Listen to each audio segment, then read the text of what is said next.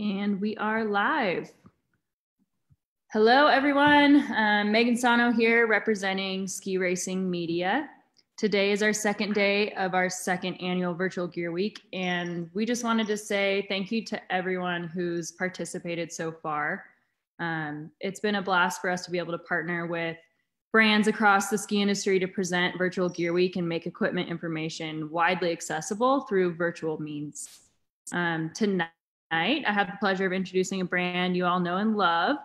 Please join me in welcoming Rossignol. On the right side of your screen is Sean Gaisford, Rossignol's Alpine Race Manager, and on your left is Jake Stevens.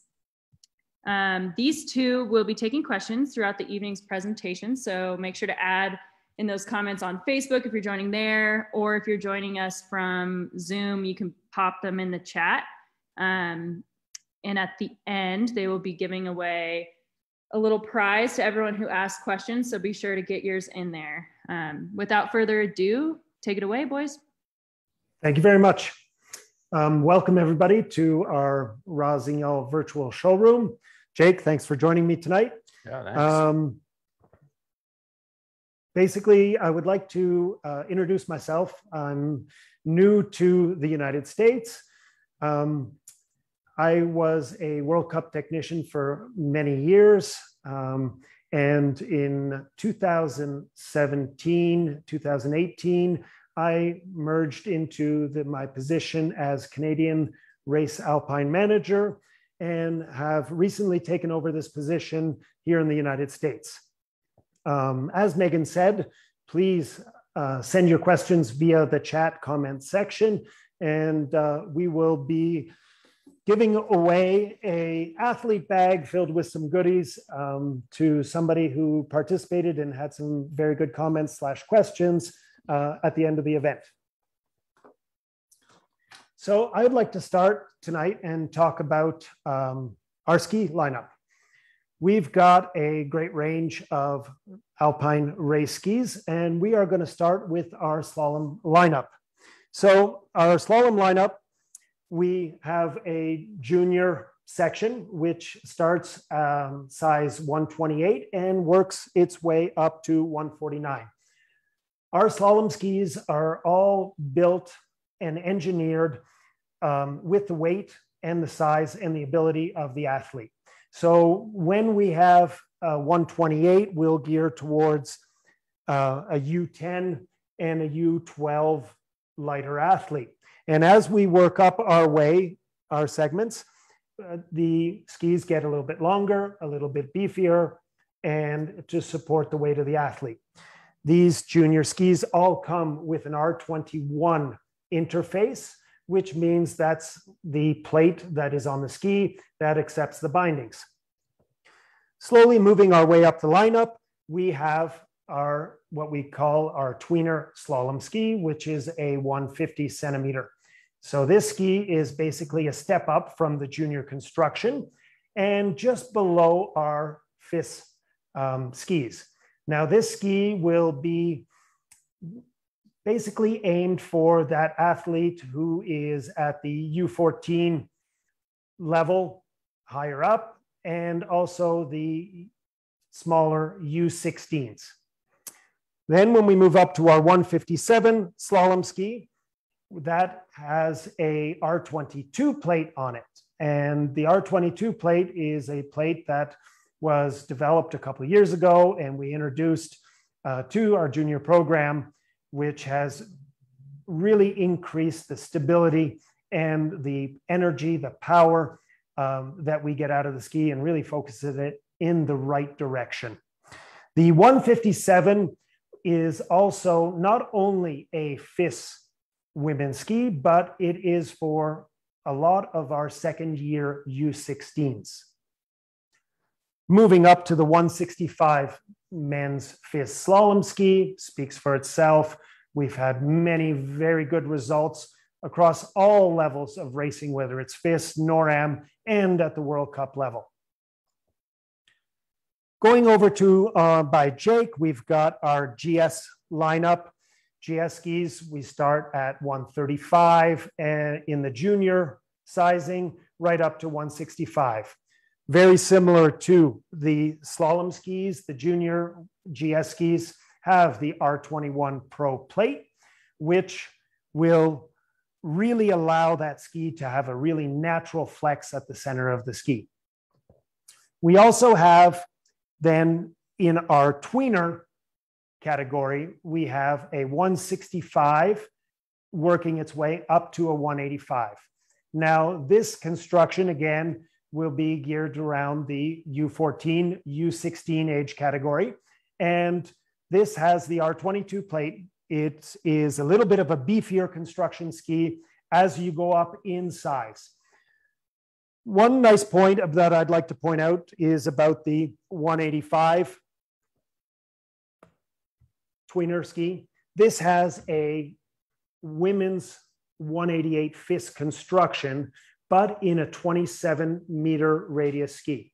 So we're really going to see these U16s that are getting that, working out in the gym, getting very strong, putting the power onto the ski, and they want this ski to really react to what they're doing.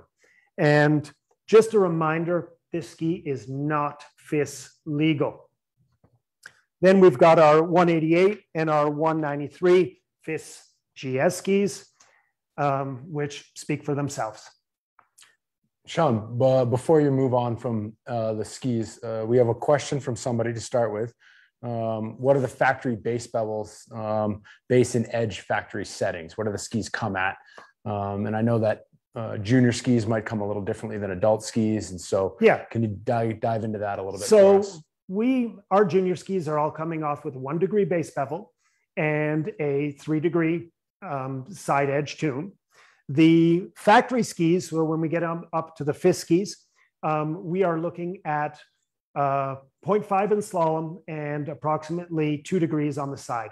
And the reason why we do this is to really allow the athlete to dial in their own skis. And at this point, when they reach the FIS level, Jake, they've sort of got an idea of what they're looking for, and different setups, different snows, where they're coming from, east, west, artificial snow, more natural snow can really play a factor in that. And so when we're developing skis, we look at, you talked about junior skis, tweener skis, and FIS or adult skis. Do we play with base bevels while we're working on the constructions and doing that type of stuff to tune it in for an athlete at each age level, let's say? Well, I think that the way that we develop the skis and integrate our base bevels and our tunings on the skis is starting at a young age. This is the developmental phase for these young athletes is so important that we do not want the ski to actually drive the athlete. We want the athlete to become what I like to call the artist. I want the athlete, or we would like the athlete, to decide when they want to start the turn, when they want to put all the pressure. And even more importantly is when they want to release out of the turn. And so the idea with our base bevel and in combination with our constructions that we have, it just really allows that athlete to develop at a young age, get into the very good habits and develop very good technique. At a young age, Jake, as you know, these athletes, it becomes imprinted in their system. And this is where we want them to develop very, very good habits. Cool. Another question about the plates. Does the R22 race plate accept moving the bindings forward or backward for boot size? I think specifically for smaller boots, moving the boot forward, let's say, on the plate. Is that something that we suggest doing, or? So that's a great question, Jake. I always suggest that you start off in a neutral position. Having that boots lined up, centered on our R22 plate, I think that's a very good starting point. Now, definitely if there's some aspects in each individual's technique or with their style of skiing, or possibly even the conditions of snow that you could test. But I think these are questions that the athlete needs to have with their coach, develop a plan of attack, And it doesn't mean by moving the plate up one hole pattern means that you're going to be a second faster. Another racing plate question. With the R22 race plate, are there any issues with using an older Rocker Flex SPX 12 binding? No, the toe piece is the exact same. And the screw pattern, which is all underneath the brake, is exactly the same. So if by chance you have an old pair of Rocker Flex bindings lying around the house, you can mount it on the R22. The only thing is that when we developed the new Rocker Race binding, it was developed to really interact at the top performance of its capacity with our R22 plate. The R22 plate moves in a certain direction, and with its fixed holes on the plate and the floating that we can see here, definitely works very, very well with our Rocker Race setup. All right, so another question. What do we have for junior Super G skis for this year? So we have for the U14 level, we have a Super G ski, which is 186 centimeters long with approximately a 28.5 meter radius. So we develop that ski for the U14 level. At U16, Jake, we've got a 196, approximately 34 meter radius Super G ski, which again, these constructions are built with it, taking in mind the actual weight, size, and the ability of these young athletes. So the U14, if we were to take the 186 Super G and put it and flex the tip with the 196, well, definitely the 186 will be a little bit softer. We really want to, when we develop the skis, is to be able to have that tip being able to really nice progressively roll into the snow, take a bite, and then carry out through the turn. Yep. Okay, I know it's been a number of years since you offered a 183 30-meter FIS legal GS ski.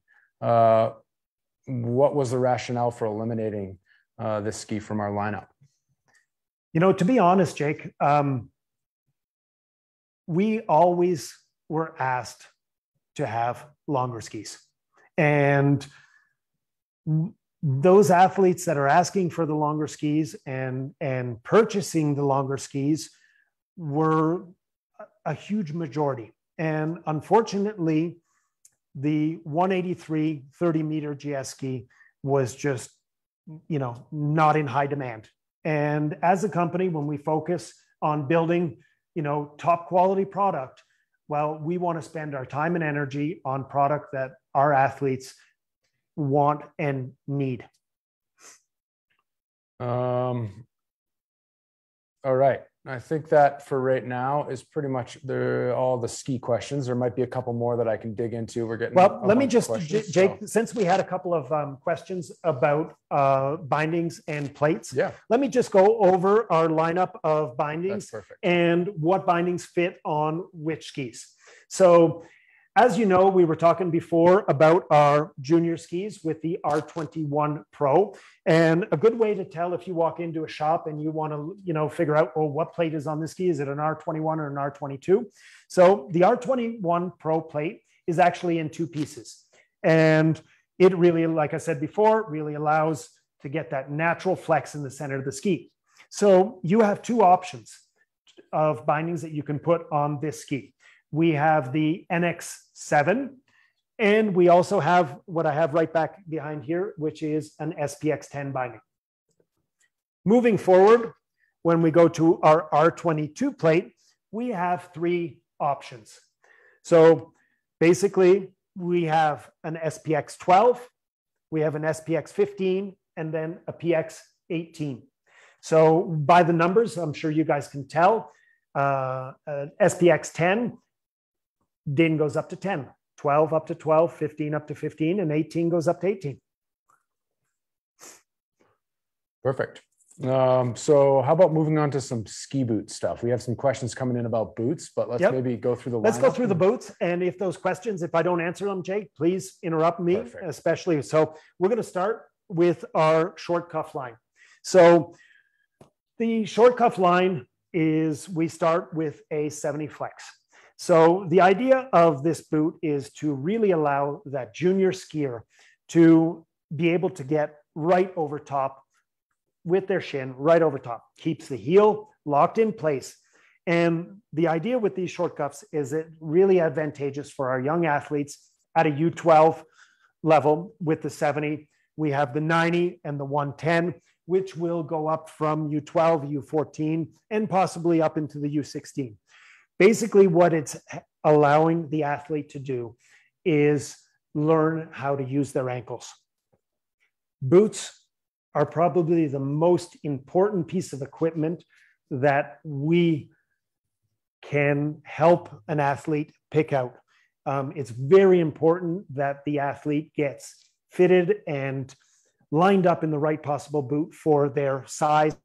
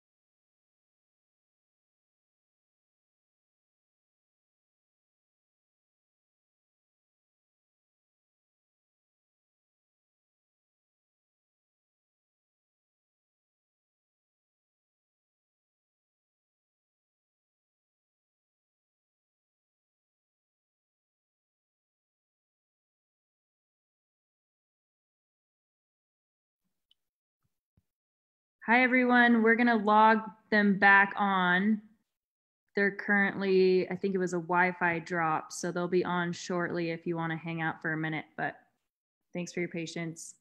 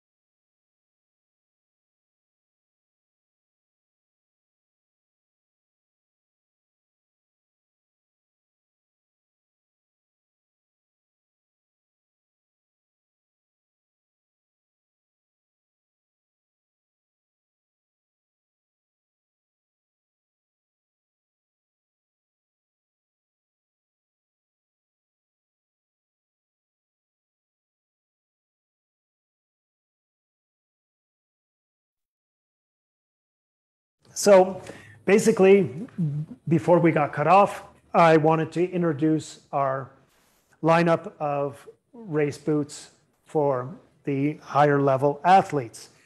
So we've had a lot of success over the years with our Z racing boot, from Henrik Kristoffersen to Carlo Janka to many, many athletes from around the world that were able to accomplish their goals, whether they're Olympics, World Championships, World Cups, World Cup titles, national championships.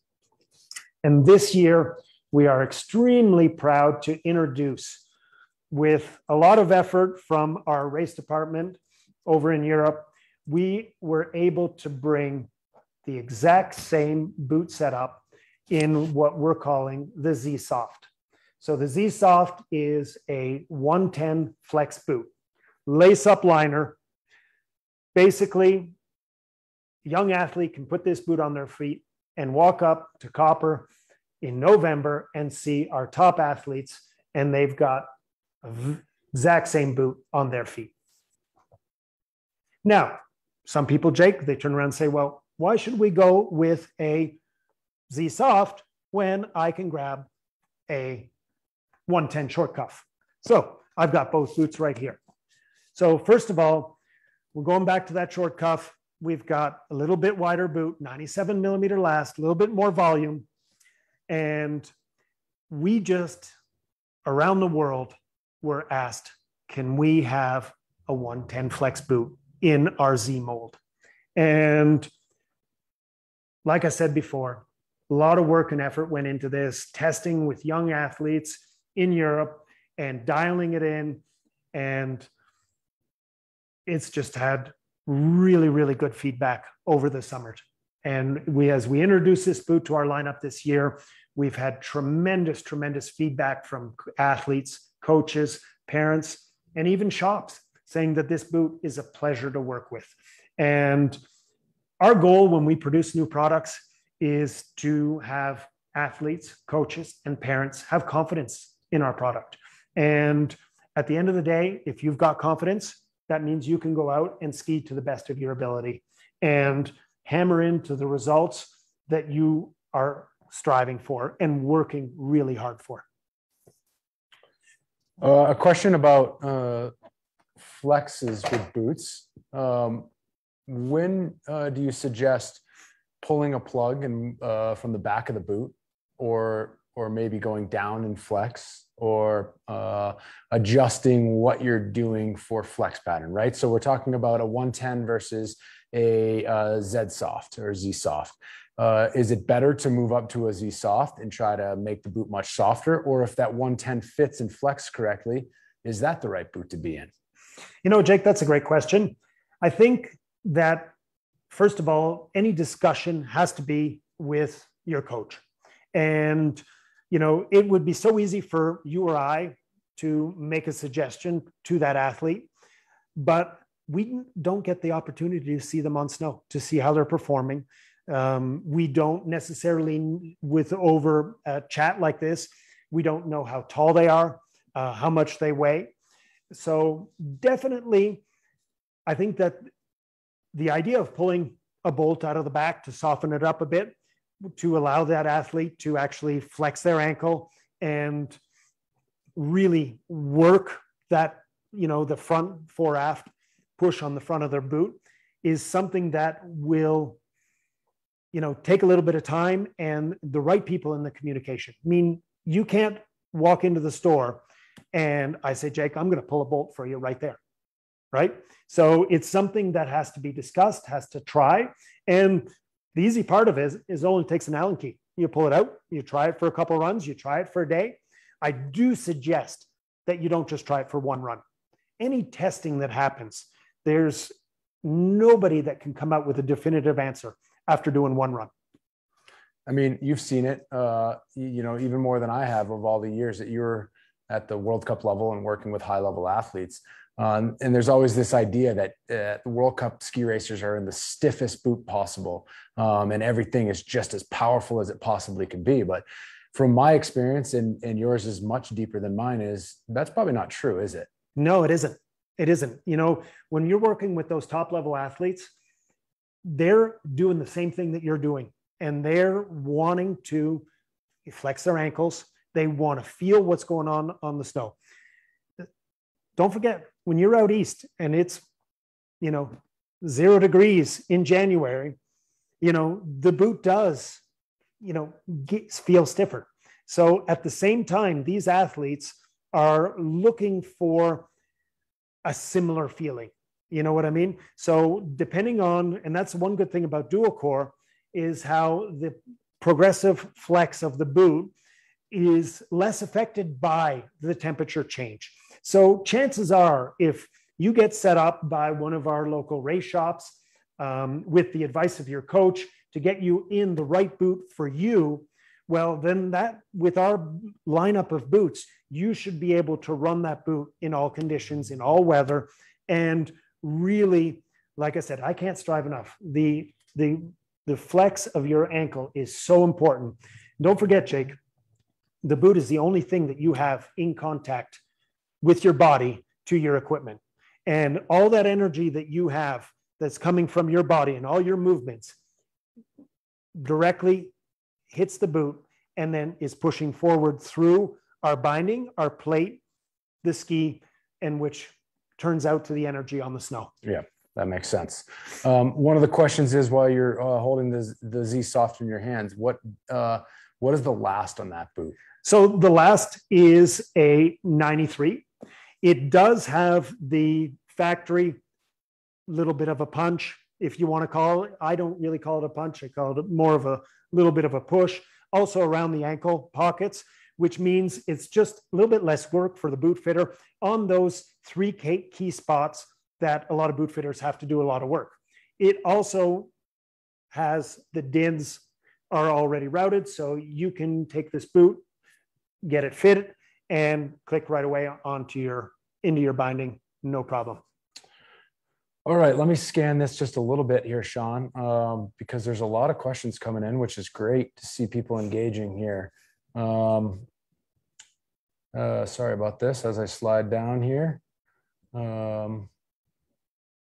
What boots come with a lace-up liner? That's probably a good question for everybody. So yeah, so our Z Soft is our first boot that comes with lace-up liner. We go from our, like I said, Z Soft 110 Flex. We have a ZGJ, which has a lace-up liner included in our ZA, ZA Plus, ZB, and ZC. So all of the junior boots, 110, 90, and 70 short cuffs. No lace-up liner. Lace-up liner. Nope. Okay, great. All right, so I think if there's any last questions that people want to fire in, if I've missed something, I'm sorry about our losing the internet for a second. So we lost all of the questions. And Megan's been kind enough to try to catch us up on a lot of it. But one of them was with the global shipping situations, are we behind? And something that I can speak to on that is we strive at the Rossignol group to get product in the country very early. So we actually are way ahead of the ball with how we ship stuff.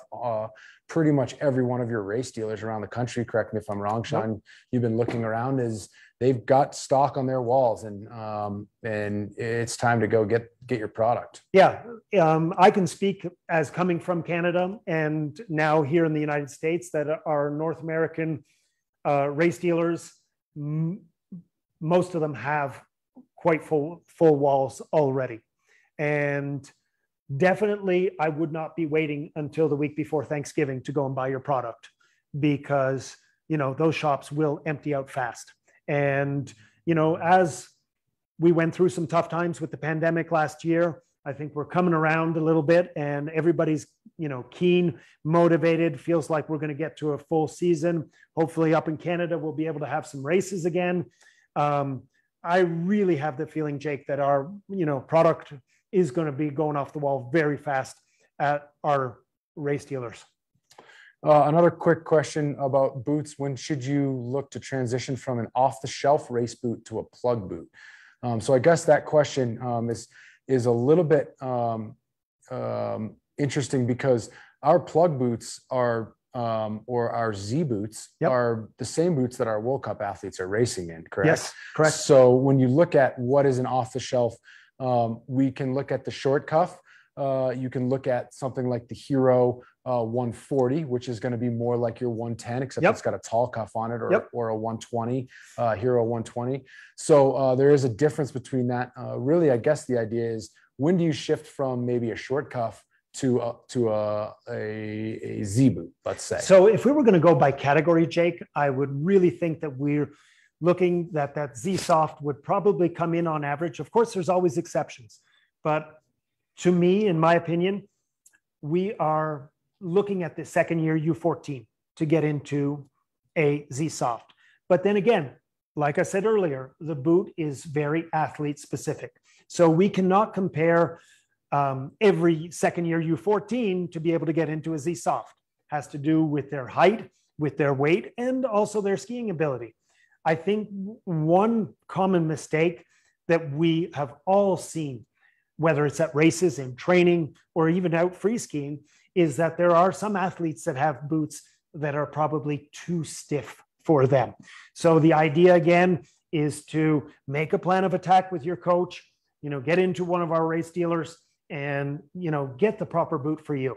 There's, just because I'm saying U14, Jake, and an athlete feels that they're behind the curve and they feel that, oh no, I got to rush into it, that might be a really bad mistake for their career and their evolution as an athlete.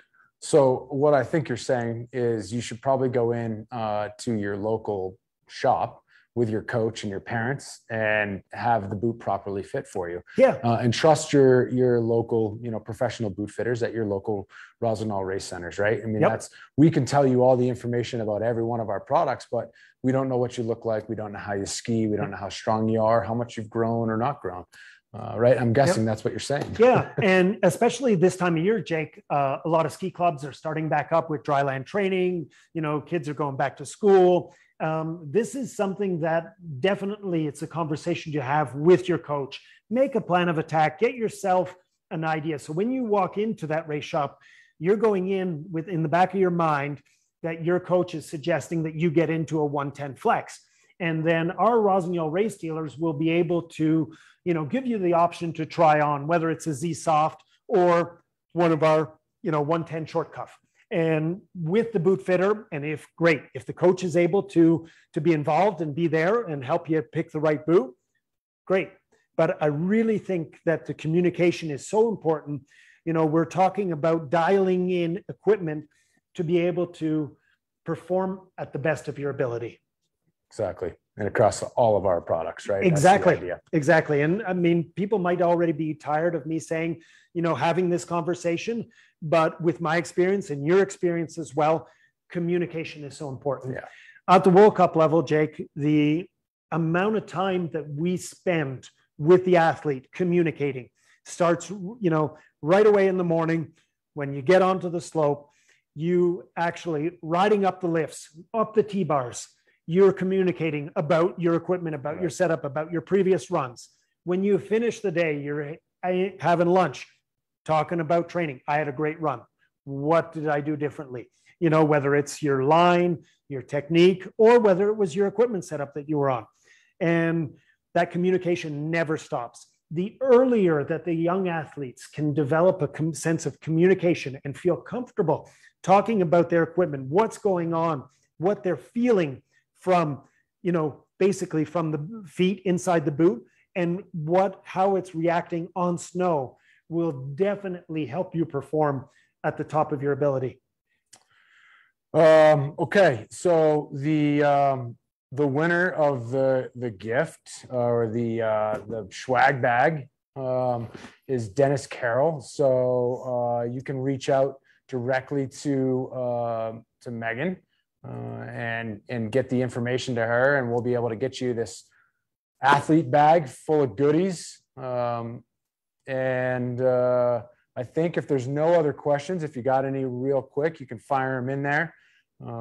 But, as Sean said, communication is key, and getting the right product for the right athlete. Remember, those World Cup athletes out there started as juniors too, right? Yep. Everybody starts at the young level, at club level, and works their way up. Exactly.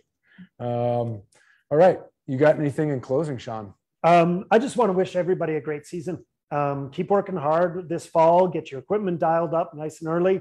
And I hope to see you all, and Jake as well, see you all out on the slopes, whether it's training or racing real soon. Awesome. Thank you very much. Thank you.